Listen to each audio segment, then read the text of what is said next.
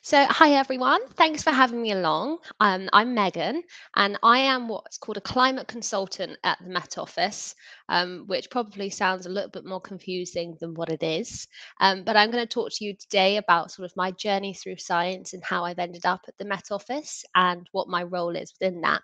So, on the slides, I've just got some photos to show you, and that's because I want to show you the broad range of things that I've done within science and lots of different things that you can do. So starting off on the top left, I don't know if anyone will recognize this, but this is the lighthouse at Plymouth. So that's where I went to university and now where I live. And I studied something called environmental science. And it's quite broad range. It means I looked at all sorts of things such as animals and plants, as well as chemistry, physics, lots of different aspects of science with a particular focus on the environment. And I studied this course because from a young age, I had a real enjoyment of nature and being outdoors. And I cared a lot about the environment and I wanted to learn more about it. In the bottom left, there's some interesting photos of some bugs.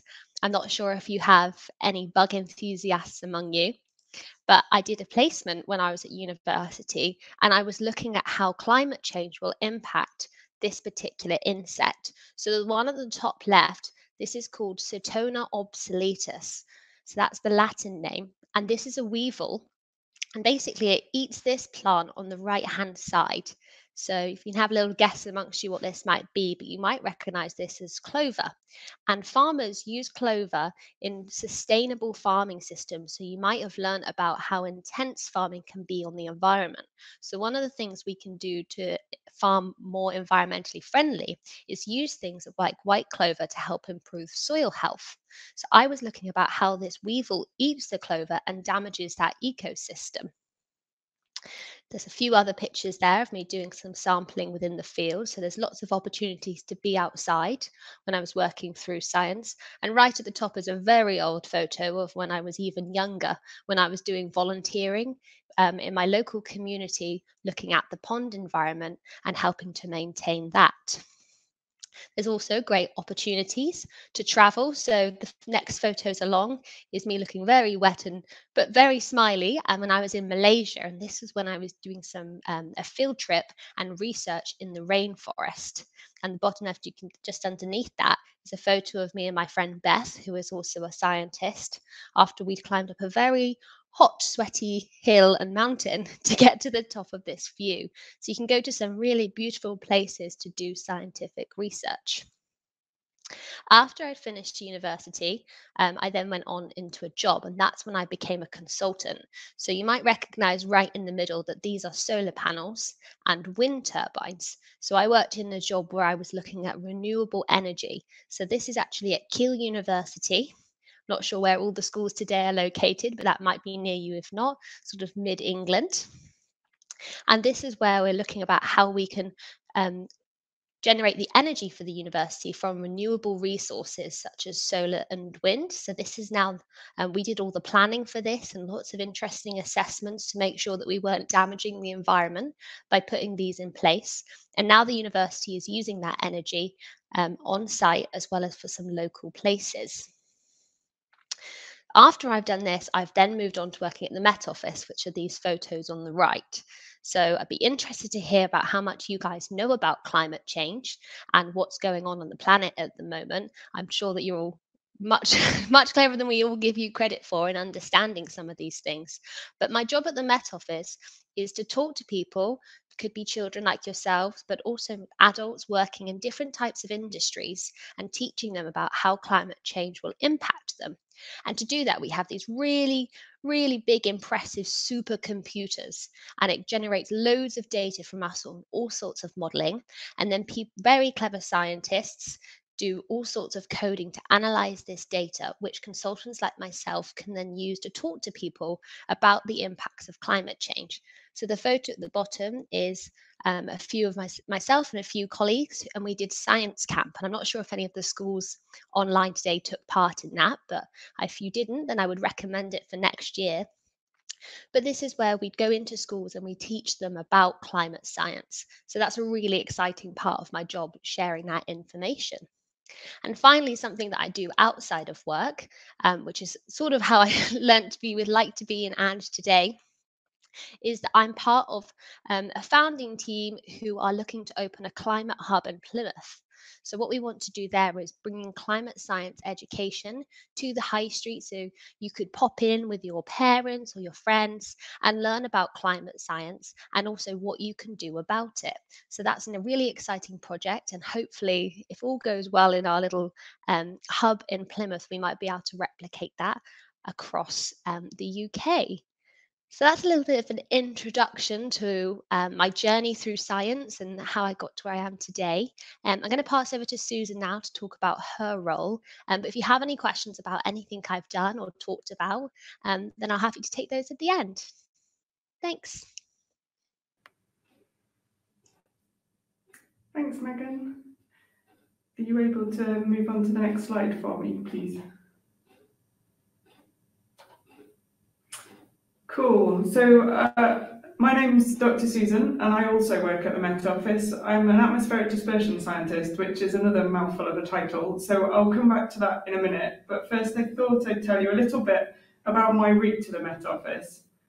So I grew up and went to school in Yorkshire, in the city of York. The picture in the top right isn't from back when I was in York, because I'm a bit older than perhaps I look, and digital cameras weren't really around, so getting hold of kind of images from that era is a bit more difficult.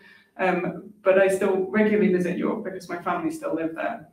So while I was at school, I used to love science. I was really interested in science and also the use of maths in science. So when I left school, I went to university to study maths and physics, and I went up to St Andrews University in the south half of Scotland. And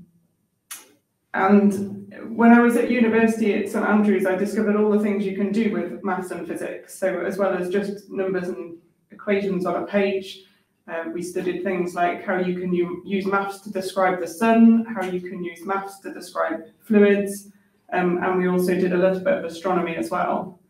And what I learned was that the really exciting part of physics and maths for me was using physics and maths to describe the environment around us. So I was really excited to be able to use physics and maths to describe the world, and in particular to describe kind of the atmosphere and the ocean. So when I left university at St Andrews, I decided that I wanted to carry on studying, but that I wanted to focus my studies on the oceans. And so my next move was that I moved from St Andrews to Liverpool University in the northwest of England, and I moved there to do a PhD in oceanography. So oceanography, just ocean sciences, so the physics of the ocean, and the PhD is where my doctor title comes from. So you can become a doctor either by studying medical sciences or by doing further studies in any other subject, in which case it's called a doctor of philosophy rather than a doctor of medicine, and that's how I gained my doctorate.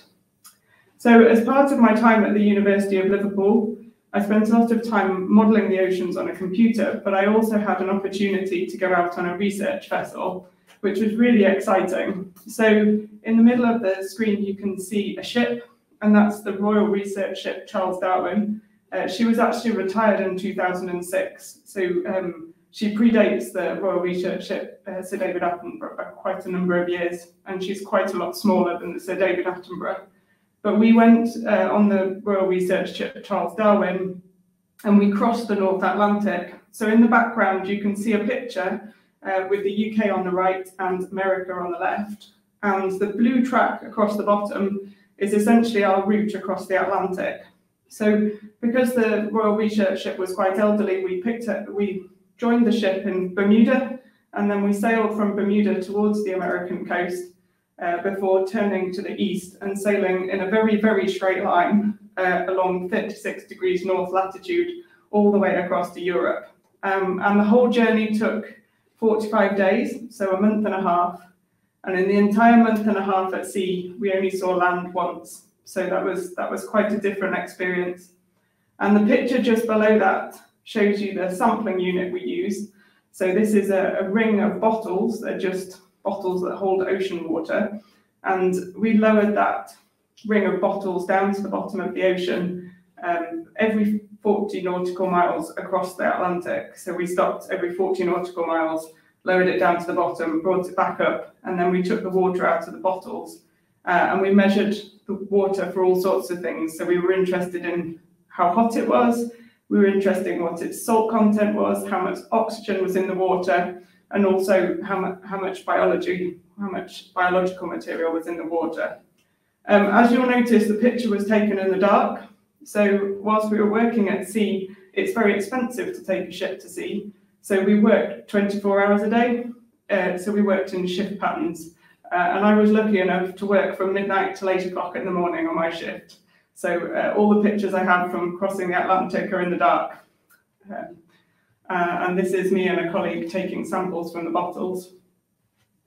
On completion of my PhD, I decided to continue working in the field of ocean sciences. And so I moved across to America for 2 years, and I moved to Duke University, which is in North Carolina, in Durham, North Carolina. And that's the little red dot you can just see in America. So it's sort of halfway down the east coast of America. I did manage to do a little bit of time out on field work while I was out there too, although most of my time was spent modelling the ocean on a computer and looking at changes in the heat content of the ocean, so how much heat the ocean holds over the course of the last 50 years. But the time I did manage to get out, we went out on a much smaller boat, so a boat that only goes out during the day, so no shift work, no night watches, which was very good. But as you can see, despite the fact that we were quite far south, it wasn't that warm when we went out, so we were wrapped up quite warmly whilst we took all our samples.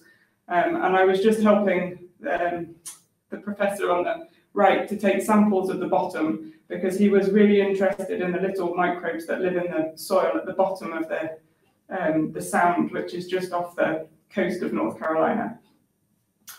Could you move on a slide, please, Megan?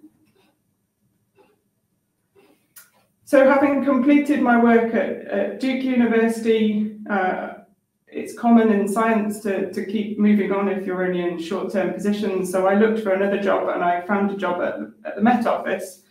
This time, though, I moved from working with the ocean to looking at the atmosphere. And I also moved from looking at long-scale changes, so 50-year changes in the amount of heat in the ocean, to looking at things that would only take days. And I became an atmospheric dispersion scientist. So atmospheric dispersion is basically the science of looking at how pollutants have moved around in the atmosphere. And in my case, I'm really interested in where material is transported that's released accidentally. So that might be material that's released in a big fire, it might be material released from a volcanic eruption, and it might be material released when there's a nuclear accident. So some of the things I've studied in recent years is I looked at forecasts of where the ash from the Eyjafjallajökull eruption in 2010 were distributed and how that might impact on flights and aircraft.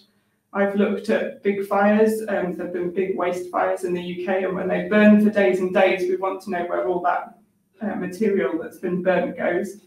And then more recently, well, I guess not quite so recently now, but I've also looked at where the material that was released in the nuclear accident of Fukushima in Japan went. And the picture in the middle is of me in Japan.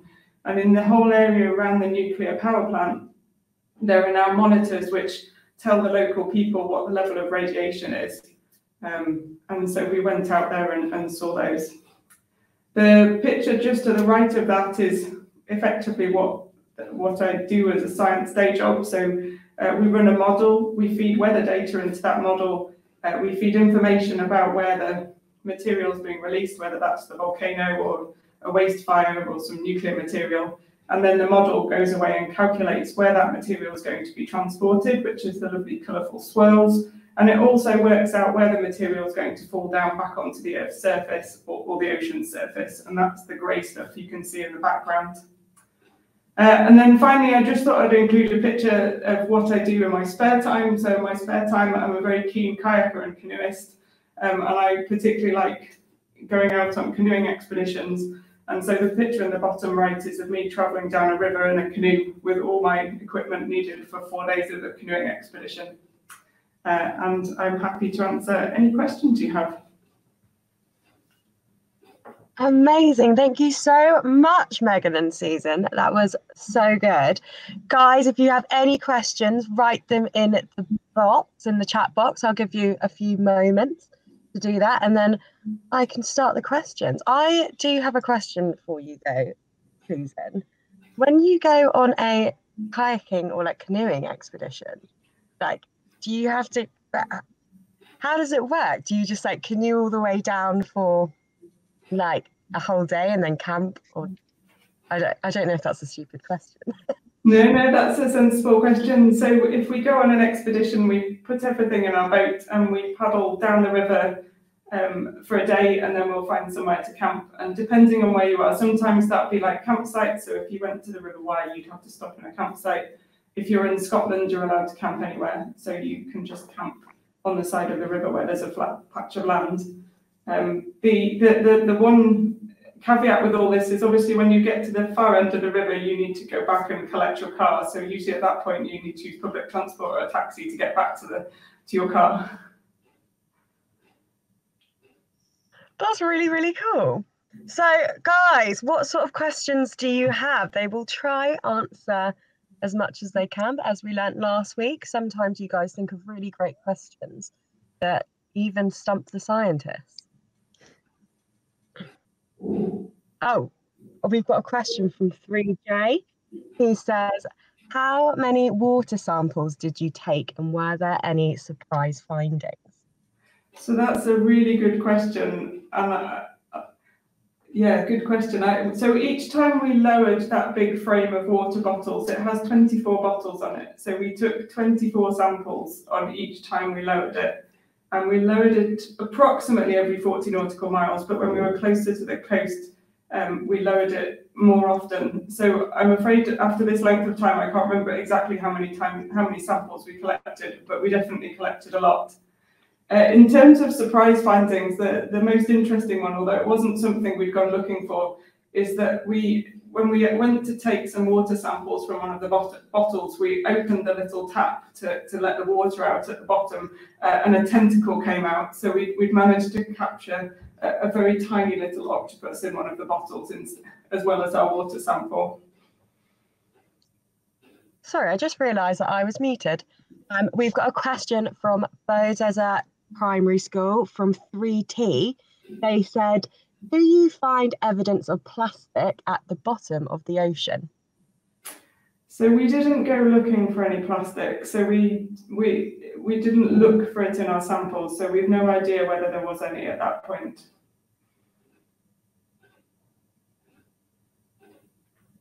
And I keep forgetting that I'm muted. And 3T also said, do you find any rubbish at the bottom of the ocean?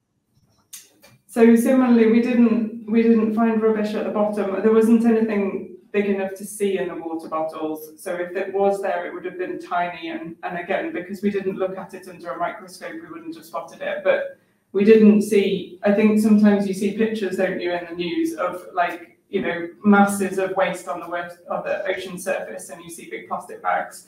Certainly we weren't getting kind of plastic bags from the bottom of the ocean. Ah, that's really, so is that similar to microplastics then, of what you would find at the bottom of the ocean? So yeah, so I've no idea if we do find microplastics, because I think for microplastics we'd have probably needed to look under a microscope, and we didn't do that, so I have no idea.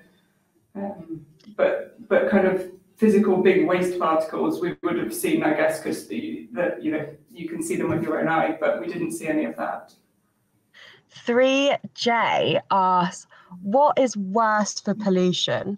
Natural sources like ash from volcanoes or pollution from humans? That's a really good question, guys. That is a really, really good question. And I guess it depends what you're interested in as well. So I guess, I mean, in real terms, it's got to be the pollution from humans has to be worse, because the Earth survives without us and is quite used to having volcanic ash in the atmosphere.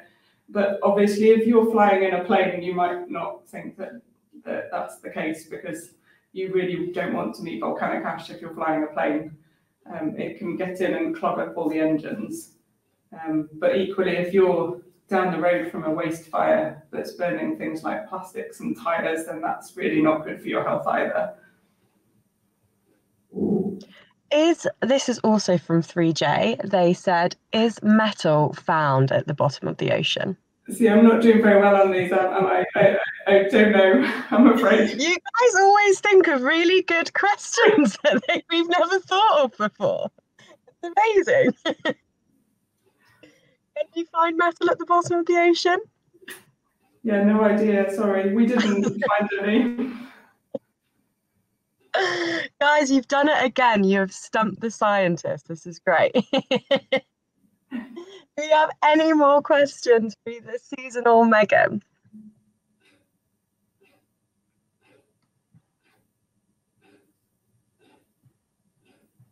No? Wow, I'm going to say a big thank you so much, Megan and Susan. It was really, really amazing to have you. Thank you so much for doing it. And it was so interesting. I really love that is metal found at the bottom of the ocean question. So I might send that off to some people and see if we can find that out as well.